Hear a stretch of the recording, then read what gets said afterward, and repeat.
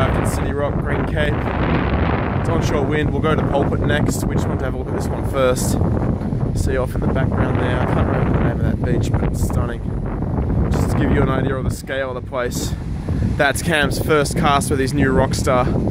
Let's wait for the retrieve. He's got a 100-gram radar on. We'll just watch one retrieve and see if he can hook up. It's a solid 5 meters above the, a solid 5 meters up above the water here. The rocks are dry. There's no swell. Bit of an onshore, but there's no swell, so we're not too stressed about the conditions. This place is absolutely stunning.